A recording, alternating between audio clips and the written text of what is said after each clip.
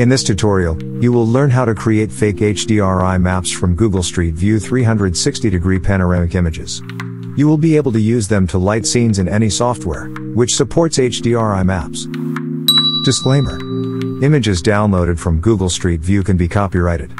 I am not taking any responsibility for your actions.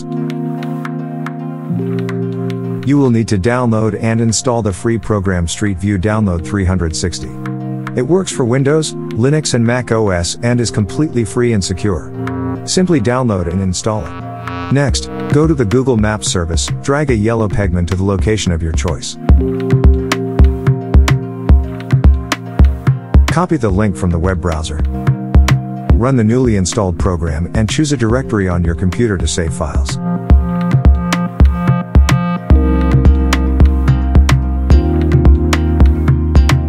Paste copied URL to the appropriate field. Click on the green button, download Panorama and wait some time. In the background, software downloads 512 tiles and stitches them to a spherical panorama. Download completed. Downloaded panorama is a JPEG file over 16,000 pixels wide. It almost has no dynamic range, but we are going to fix it with a few simple steps.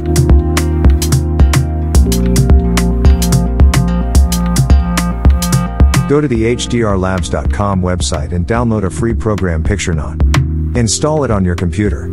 Sorry, it works only on Windows. From the same website, download filter plugins. Unzip it. Go to the PictureNot's installation directory. Find plugins and HDR shop directory. Copy and paste all plugin files there. Run PictureNot. The fake HDR plugin that we are going to use cannot operate on large and 8-bit files. Open Panorama image in Photoshop.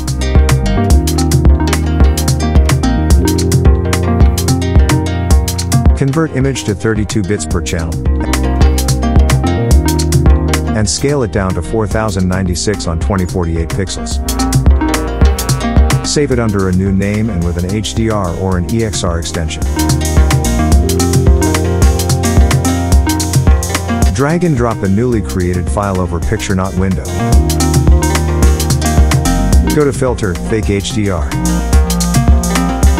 Lower minimum range and increase max value. Click OK and wait few seconds.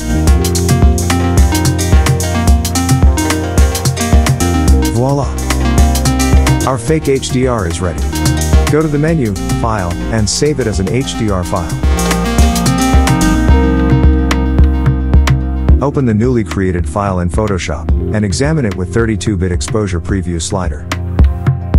Lower exposure preview and click on the foreground color to open a new window. Increase intensity to 10 or more stops, select some slightly yellow tint.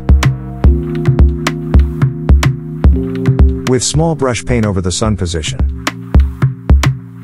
If you want your HDRi to produce sharp shadows, just paint a smaller dot and use a harder brush. Save the file, but don't close it, as we are going now to test fake HDRi file in Blender.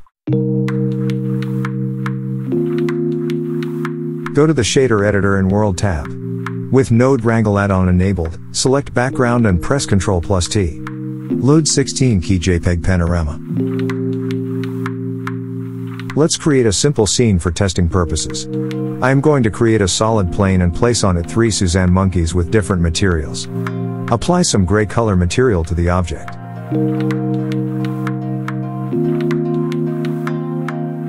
Add Suzanne monkey. Press Ctrl+2 to add subdivision surface modifier. Right-click and shade smooth. Rotate it and place it over the plane. Press Shift+D to duplicate monkeys. Let's display render preview. Wow! Looks like the JPEG texture environment is producing nice shadows already. Don't be a fool, this is a default point light that we need to delete, to be able to test our fake HDRi map properly. Click, and now everything looks lifeless and dull. I am going to apply some simple materials to the monkeys. The middle one will get chrome metal. The left one glass. And the last one a default material.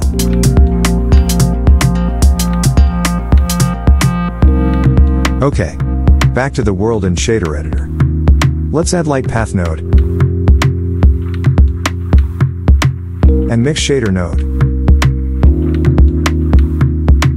Duplicate background and environment texture nodes, and reconnect them. Load Fake HDRi Map.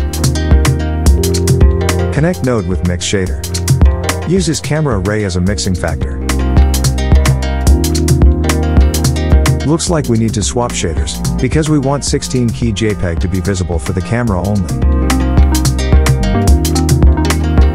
Looks like Fake HDRi is a bit too bright, so I'm going back to Photoshop, to paint my dummy sun once again. This time with a darker color.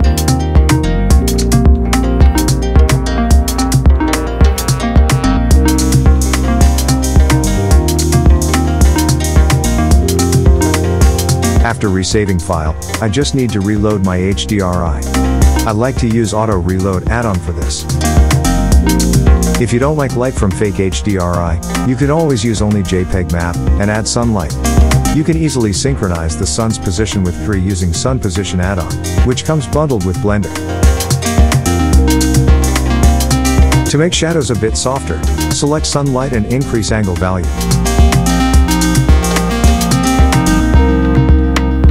It's also a good idea to disable its ray visibility for glossy materials. You can find it in Object Properties.